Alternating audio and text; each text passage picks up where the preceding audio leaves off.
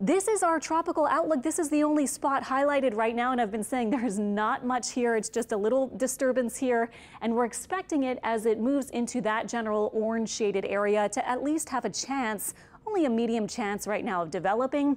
Let me show you though, our models are not in good agreement, but in general, they do have whatever this is, making it somewhere around this part of the southwest Atlantic by late this week. So this is Thursday, so several days to watch it even get to this point.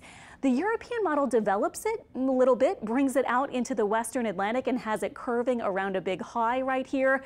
So that's what the European forecast has, a little stronger and staying out way to the east.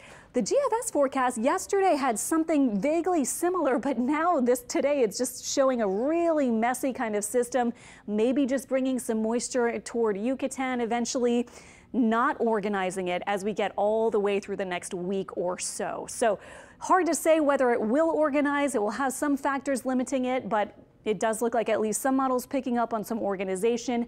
And then this is the steering pattern next weekend. This high will be key. This is what the European model is picking up on, and actually the GFS was yesterday too, curving the system out around the high.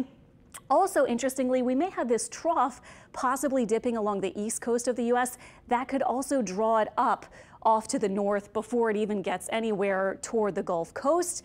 We will see. Obviously too early really to say anything for sure, as it's way out there and it is not anything at all yet. But for now, no tropical threats for the Gulf Coast.